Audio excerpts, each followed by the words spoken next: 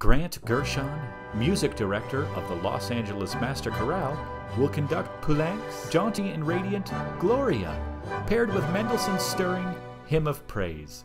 Accompanied by orchestra and organ, will perform in the world-famous Palau de la Música, Barcelona's breathtaking Art Nouveau concert hall. This week includes a half-day city tour and optional visits to the Picasso Museum and Montserrat.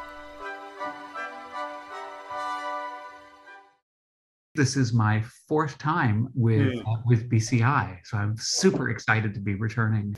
Tell us a little bit about what keeps you coming back. It kind of takes me back to my very first transformative choral experiences.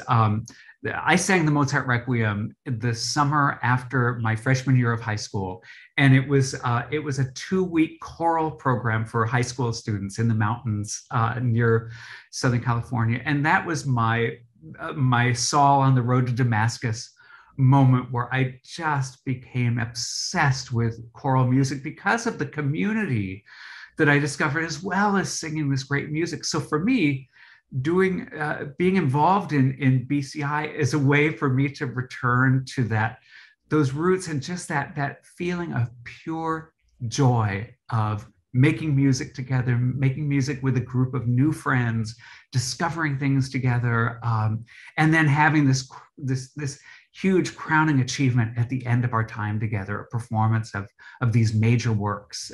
I just think it makes me feel like I'm 14 years old. Oh, wonderful. How great. Can we talk about the pairing of these two works?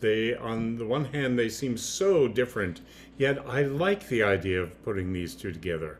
What comes to mind when you think about these two pieces? The Poulenc Gloria and the Mendelssohn Lobgesang, it's true, they're very different sound worlds and very different aesthetics.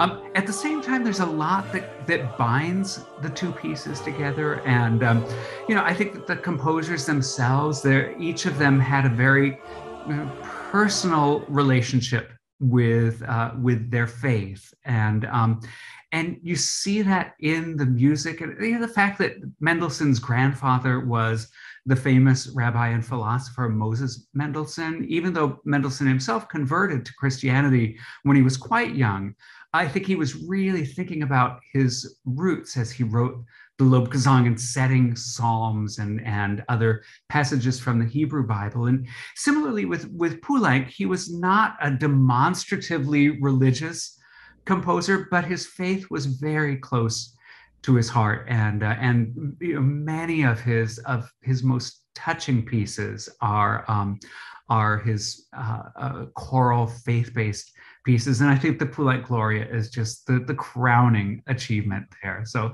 pairing these two pieces together, I think, is really fun and exciting. Well, this is terrific. We're so looking forward to having you work with us again. Any final thoughts that you want to leave with us? I think that the opportunity to come together with this music, with these colleagues, and can we just say Barcelona? Oh my goodness. So, to me, this is just such a magical combination. I think it's going to be an extraordinary week, and I cannot wait to be back with everybody.